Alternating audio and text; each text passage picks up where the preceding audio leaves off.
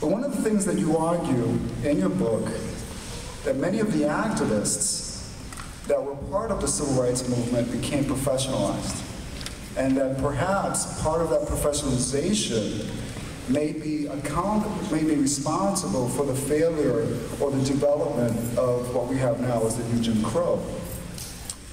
Now, with that, we also now have, with having that particular strategy, we have now a new strategy that's emerging, and that's most recently developed by the Occupy movement, which has taken somewhat of a different approach of really not engaging with institutions, right? But definitely critiquing them and calling out for particular social change. So at this point, right now, and for many of the students, at least the students in my class, the question that they've constantly have asked is, what sort of movement can we generate, what sort of strategies can we develop to bring about, or at least the end, bring about the end of this new Jim Crow? Yeah. Yes. It's an excellent question, and it's a difficult one. You know, I think that there's many, many strategies. One, I think it's important that we don't rule out old-fashioned activism. I think that there's a tendency in this day of kind of new social media and all that to imagine that, you know, posting things to Facebook and tweeting out a good article counts as, you know, your activism. And it certainly is an important part of sharing information and making yourself, your peers, aware of what's going on. But I also think that, you know, there's much to recommend in, I don't know if any of you saw Malcolm Gladwell's article, "The Revolution Will Not Be Tweeted." That, you know, if you're serious about, you know, really challenging an existing social order, it's going to require you to actually get together, meet, organize, discuss, debate, and go in working in the very communities in which you aim to serve and to partner with, and that it cannot happen just from your laptop. And so I think that we need to both, you know, harness the power of kind of social media, but also kind of go back to some basic fundamentals of organizing. And it is true, you know, and as you mentioned in the book, it talks about how civil rights advocates, you know, once were very much committed to organizing in the communities that were kind of most impacted by the injustice. And so everything from the freedom rides to the work that SNCC did, you know, really prioritize the, you know, importance of working in those communities, organizing those communities in a sustained fashion. But one of the successes of the movement is that, you know, many of the people who, you know, were involved in those organizing initiatives became part of, you know, the political structure itself, or occupied positions in agencies, or became, as civil rights lawyers, people who, you know, very much became accustomed to having battles in courtrooms or negotiating behind closed doors with state legislators, but not actually, you know, being in meaningful relationship with the communities they claim to represent. And I think that if we're serious about movement building and not just kind of tinkering with the machine and engaging in piecemeal policy reform, we have to go back to the very communities that we claim to care so much about. Engage in dialogue, listen more carefully to their concerns, their needs, the way they frame their own problems and describe their experience, allow leadership to emerge from those communities. One of my own frustrations has been, I've been trying to do a lot of fundraising in the, you know, recent years for people who are trying to engage in movement building work, and foundations are very reluctant to write checks to certain kinds of organizations, particularly if they're led by formerly incarcerated people or people generally. But if we're going to engage in movement building, we're going to have to build organizations that really are rooted in the communities that are most impacted. It could be a variety of strategies, everything from, you know, doing the kinds of ban the box campaigns that we've seen in recent years that have been led by formerly incarcerated people, to strategies that have been suggested by, like by people like Susan Burton, who's formerly incarcerated and has an organization called A New Way of Life, and who's right now working to organize thousands of people who are formerly incarcerated and are targeted by the police to refuse to plea out. You know, if on a large scale people began to refuse to plea out when arrested, it would shut the system down. About 98% of all federal cases end in pleas. Nearly the same percentage of state cases. There's no way the system could possibly process you know, millions of people exercising their right to trial at the same time. You could shut down the system overnight by people saying, I demand a trial. Now, some people would be punished severely for taking a case to trial rather than, you know, simply taking their, you know, just felony probation and going away. But, you know, I hear, as I'm traveling around the country, so many creative strategies developing and bubbling up when people come together to think really creatively about how to challenge the system and expose the nature of the injustice at hand. I mean, I think that in many respects, you know, my book focuses primarily on the war on drugs and the impact that it's had on poor communities of color, the role it's played in developing this new caste-like system. But, you know, the reality is that so many people who were at the forefront, really the vanguard of challenging the old system, remain, you know, locked behind bars because of the activism that they were engaged in. And, you know, I mean, I think Mumia, you know, has been the most prolific and the most visible, you know, of those who are critiquing the current system and really connecting the dots between, you know, the repression that they experienced and what is happening in the current moment. But I think it's critical that they not be forgotten as we build this movement to end this system of mass incarceration that was only in its infancy when so many of them were first, you know, arrested and just swept in the system, that they not only be forgotten, but that they, you know, have a real role in this movement, as well as, you know, the many other folks who are locked up. I think in so many ways it's fair to characterize the majority of people who are behind bars as victims of a political process and thus political prisoners to an extent, but we have to recognize the singular importance of those who are incarcerated, particularly, you know, attributable to political beliefs. You see the strategies that I'm sure you're familiar with in Van Jones' green collar economy, and how does that connect with, how do you see this fitting together? Yes. Great question. You know, I think it shows that we can be for something, not just against something, right? So when I say we ought to be building a human rights movement to end mass incarceration, I believe that we have to be for education, not incarceration, for jobs, including especially green jobs rather than jails, that there are alternatives to this system of punishment that we've created, alternatives, you know, as Van and many others, you know, have articulated, serve to support thriving, caring communities, you know, for the benefit not only of those residents, but society and indeed the planet as a whole. And so I think that, you know, the green jobs movement, which has prioritized, you know, hiring, training, employing, you know, formerly incarcerated people and people in ghettoized communities who, you know, really have suffered the most as a result of deindustrialization and globalization. I think the green jobs movement is an excellent example of the way in which a human rights framework will emphasize not just, you know, the evil that is being done by the current system, but the necessity of us turning towards, you know, things like the Green Jobs Initiative rather than jails as our primary response to people living in poor, ghettoized communities. Quite seriously, if young people in large numbers do not find their voice in challenging the system, we don't have a lot of hope.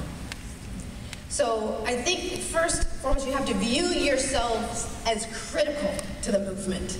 Not just asking, well, how can I be part of this movement, where do I fit in, but how can I help to lead this movement?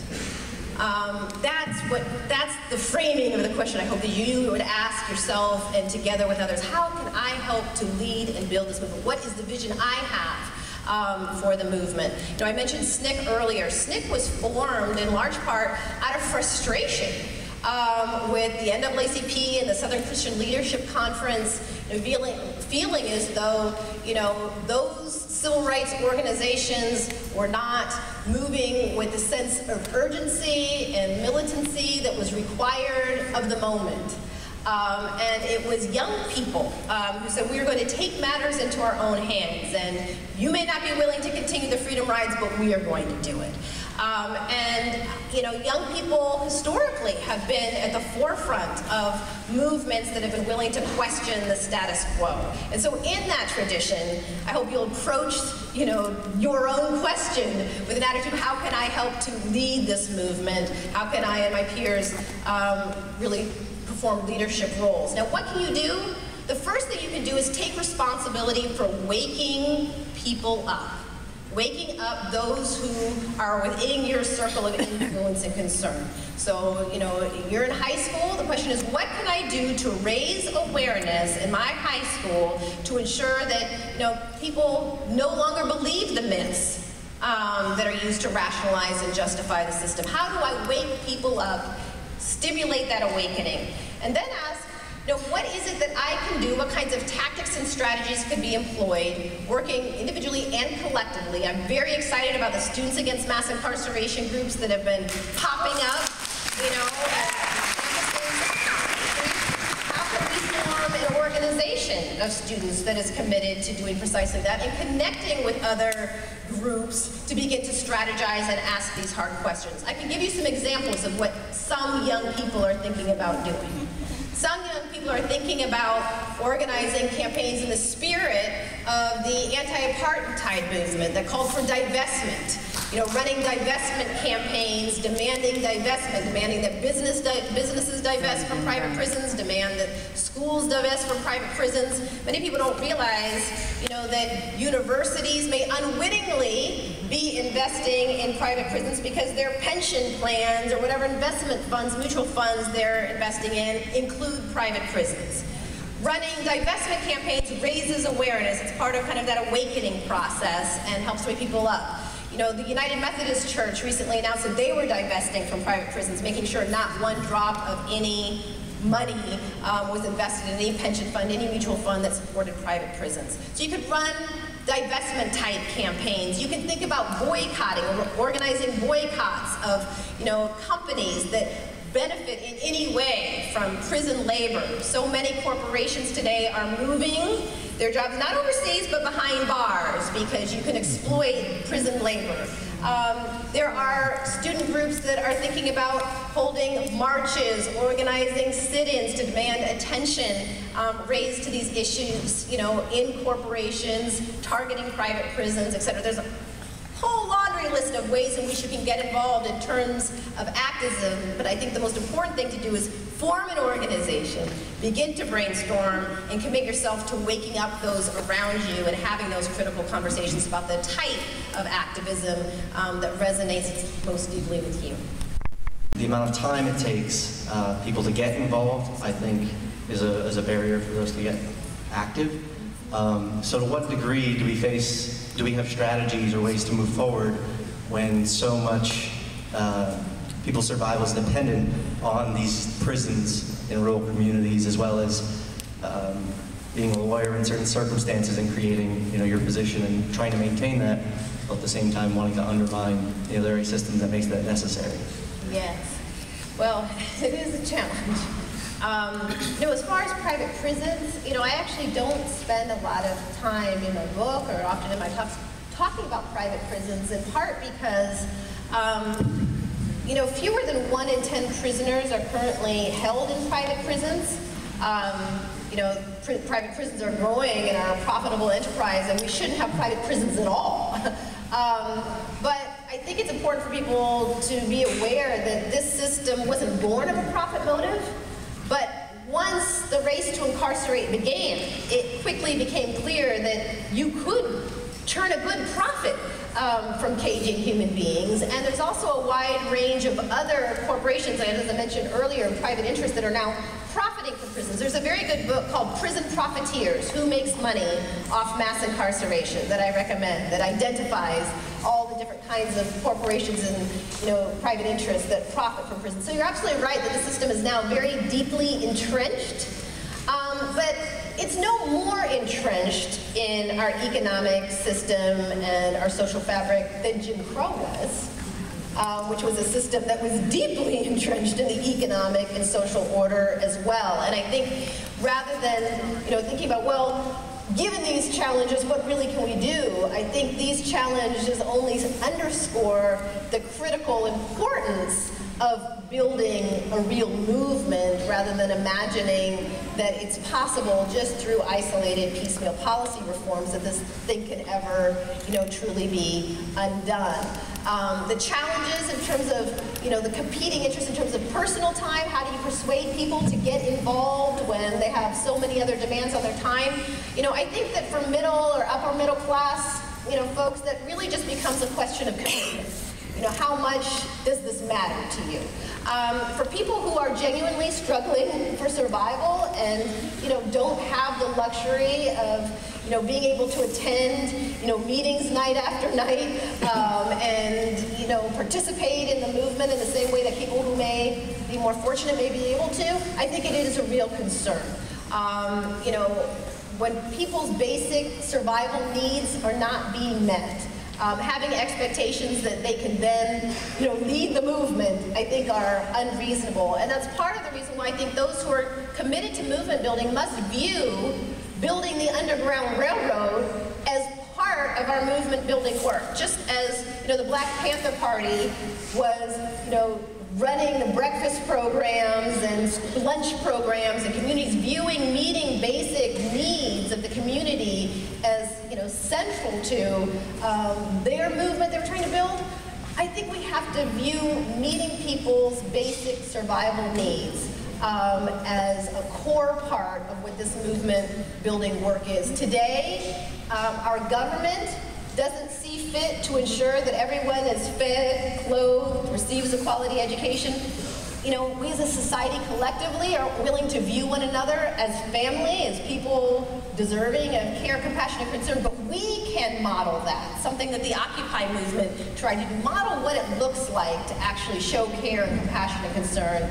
And doing that in communities will help to make it possible for people who otherwise might not have been able to, join the movement in a meaningful way, to be able to do so, and to see that, this isn't a movement that's just about talk and fighting the system. This is actually a movement that's rooted in deep care and concern for these communities, and invite them, with an open heart into participating in a meaningful way. I'm very interested in what you do and social justice as a field as a whole. And I was wondering if you could recommend certain majors for a student, I think. That's a great question. I'm always reluctant to give advice. I'm always reluctant to give that kind of advice because, in my view, you can make a major contribution to social justice no matter what kind of field you're in. As a musician, as an artist, as a business person, as an entrepreneur, as a lawyer, as a professor even. Yeah. Archivist. Yeah, no, I really mean this in all seriousness, that if what you're committed to is social justice, I would step back and say, oh, well, what is it that I most love to do? What are my unique talents? What's my unique passions? And how can I use those skills and passions in service of social justice and the movement? Regardless of why or what the context was, people who do commit harm against other people are still, even beyond that, like there's just no way to even go there with some people. So I wonder how you would address that, both just in conversations, but also on a deeper level. I think it obviously fits with what you're saying about a human rights movement, and like no matter what a person does, they're a human being and they deserve certain treatment. But yeah. Yes, well, It's important because, you know, I think that there has been a temptation in advocacy, criminal justice reformers, to say, well, let's seek reform for the nonviolent offenders, but those violent offenders, well, they're kind of on their own. There's really nothing we can do to change public opinion about them. And I think that's a dangerous tendency. I think it makes sense for us to highlight the ways, you know, in which, you know, even nonviolent offenders are being locked up and locked out for the rest of their lives. And that you may imagine that, you know, all those who are branded felons are axe murderers, but the reality is that the overwhelming majority are not fit that sensationalist image. So I think there's a role for that kind of education, dispelling people's stereotypes about who is behind bars and what they've done. But I don't think we can just stop there. I think that even if you're not able to persuade someone in an initial round of conversation, that over time in this movement, if we continually, you know, insist on the dignity and humanity of all people, no matter who you are or what you have done, that we will begin to build a public consensus in support of basic human rights for all. That doesn't mean that, you know, you should get away with murder and that there isn't, you know, consequences for the violent acts that people may commit, but I do believe that moving towards a restorative model of justice and one that focuses on rehabilitation actually presents, you know, the greatest potential for taking seriously the victim's experience as a whole. And so often when people talk about violent crime, oh, you know, the offender is so bad, I think it can be helpful to say, well, what about the victim? What about the victim? If we care really so much about the victim in this, shouldn't we, instead of simply investing all of our resources in punishment and locking people up and locking them out, help to ensure that when people do return to the community, that they have an opportunity to make a meaningful, you know, reintegration into society and are less likely to pose a threat and can be welcomed back with genuine hope, contributing to the society rather than being a perpetual threat. I have one other point on this, which is that William Julius Wilson has written a book called When Work Disappears, which I think is a really useful text for understanding, you know, how inner city communities that were once stable unraveled, you know, with the disappearance of work. And one particular, you know, fact or statistics in the book shows that if you control for joblessness, in other words, if you compare, you know, white jobless men with black jobless men, the racial disparity in violent crime disappears. That people who are chronically jobless are more likely to be violent. That doesn't excuse violence by any means.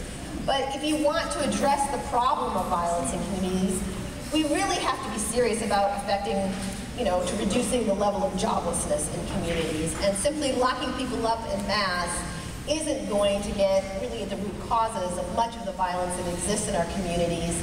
And whether people are going to be open-minded about that in the short term or not, you know, I agree, may be doubtful, but if we continue to insist on the humanity of each and every one of us and the necessity for addressing root causes as opposed to mere symptoms, hopefully in the longer term we'll be able to build the kind of moral consensus that extends even to those who are classified as violent. How can we push Congress and just the government in general to at least decriminalize? And my other question was, on behalf of the same board, I'm sorry, I'm a little nervous because you're so awesome.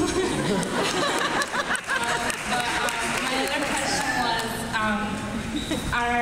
our mission is the complete abolition of the prison system in the United States, and a lot of people don't join us because they see that as too radical. So I was just wondering, how do we make people change that mentality, and like, what do you suggest we tell them so that they can join our movement and we can start this revolution? So. Thank you for bringing out the international dimension of the war on drugs and the consensus that exists in Latin American countries that the drug war has failed and that legalization is the answer. Now, there's more than a small irony in the fact that the United States is the greatest consumer of illegal drugs, and you know, it is the demand for drugs in the United States that fuels so much much of the violence that is occurring in Latin American countries. Most recently, it's been in the news, the violence in Mexico. Just staggering levels of violence, tens of thousands of people, murdered as these, drug cartels fight it out. This violence is, just like the violence associated with alcohol prohibition. At the time we had alcohol prohibited in this country, you had, extraordinary levels of violence associated with the alcohol trade. It's not surprising that it's occurring in connection with the drug trade, and the minute alcohol became legal, that violence vanished. There's no longer a lot of violence associated with alcohol, except people who are inebriated getting into bar brawls. So there's a reason that Latin American countries have now come to see that, after decades of fighting this war on drugs and really marching to orders from Washington to, use military-style tactics and to just wage ever, harsher war, that all you see is increased levels of violence as profits rise and as the stakes and risk go higher in a connection with the drug trade. I think that it's going to take a lot to get the American public to a place of decriminalization or either legalization. But I think it is the right thing to do, to move the public conversation, the public dialogue to a place, at least initially, of looking at decriminalization. I myself am not one who have come out saying, I support legalization of all drugs across the board, because I do not yet know of what the perfect model would be in the US context for regulating legal drugs. But I do think that we must, as a first step, begin a conversation about what drug legalization in the United States would look like, and commit ourselves to decriminalizing all drugs to this extent. Nobody should get a felony record because they were once caught with drugs, period. And there are states that have already embraced this, at least with respect to possession of small amounts of drugs consistent with personal use. But it's the type of campaign that can become contagious. If we're able to get, a number of states to be able to say, no one will ever be saddled with a felony record for the rest of their life because they're once caught with drugs. It's a simple message. It's easy to explain why that's necessary, why saddling people with felony records for the rest of their life are counterproductive, and it's something that can be contagious and fought for in state after state. So I think we have to move in that direction, and part of the consciousness raising and awakening, really can be around the failure of the drug war and the necessity of having a conversation about decriminalization or legalization.